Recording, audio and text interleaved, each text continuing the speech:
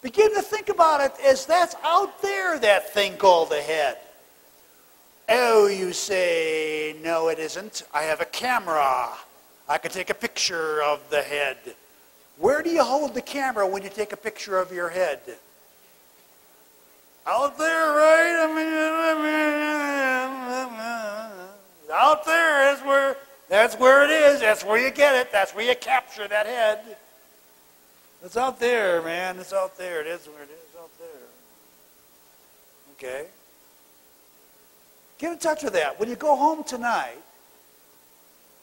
and you're about to go to bed or walk around the room,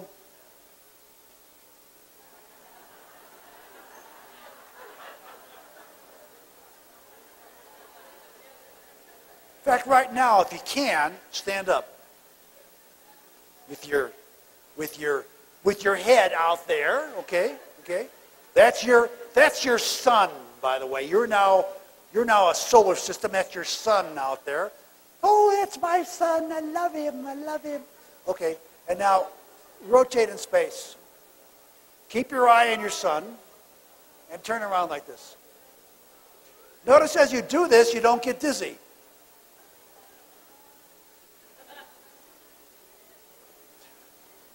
On present evidence, what is turning? Certainly not my head and my sun. The room is going around me. See or no?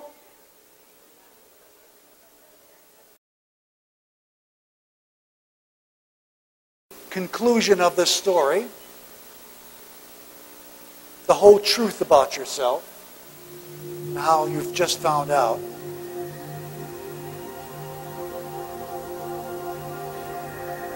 Instead of being the self, the little thing that you always have been told you were or are, you've now discovered that your essential nature is nothing at all. No thingness. Certainly conscious and alive and all those words you can attach to because you're having an experience, but even those words don't describe that experience. You're not even those things. But yet, there's a vitality. I don't know what words to use. It's poetry. It's magic. It's vitality. You're that emptiness. You're the totality of everything you see around you. And every particular thing that lies in between. So just consider that. Something may occur to you in all of this, and that is, here you are in a body, in a universe which has dimensions of space and time and matter and energy, and now you've discovered your purpose. And you think, okay, what am I to do next? Don't worry about anything.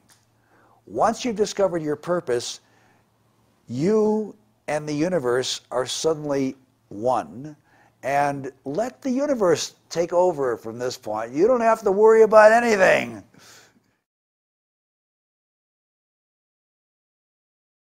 When you are having the experience of loving another, this is the most common way. It may be the only way for some of us to ever have this experience. That's very sad.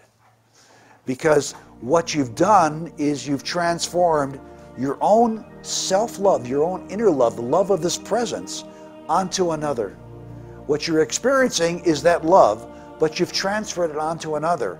Now, if you do that, then and you forget that that's the inner being that's you're dealing with, then you expect of the other certain behaviors to occur in such a way that you can feel that again. And it never, never, never, never works. Never. Because that isn't where the love is. It has nothing to do with the other person. It has to do with you.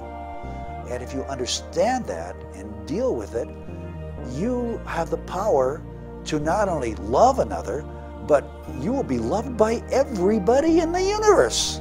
Because you're walking love. You don't even have to be a nice guy. You could be a complete, you could be like me. grumpy and loud and doesn't matter. If you're coming from that point of view, people sense it. Love itself, this kind of presence, a sense of this presence, cannot have any conditions because we're dealing with something which is not matter, not energy, not space, not time. It isn't any of those. So how can you condition it? How can you label it? How can you box it up? That unity consciousness, because it's so unthinkable, is nevertheless the fundamental ground of being out of which everything arises.